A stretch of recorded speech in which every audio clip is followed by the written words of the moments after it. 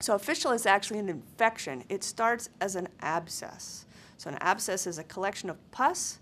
In this particular case, it started inside the anus, not on the outside.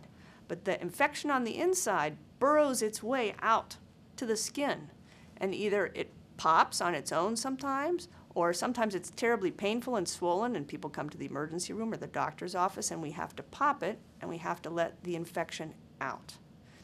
About half the time, when we do that, the whole thing will go away, and it's done, and it's over. The other half of the time, the area on the inside where it all started never completely heals, and so it keeps feeding the infection, and then we call it a fistula. In generic terms, in medical terms, a fistula is a connection between two things that aren't supposed to be connected. And in this case, it's a connection between the inside of your bottom and the skin on the outside that's not supposed to be there. That can be a little bit of a bear to fix sometimes, but it can be fixed.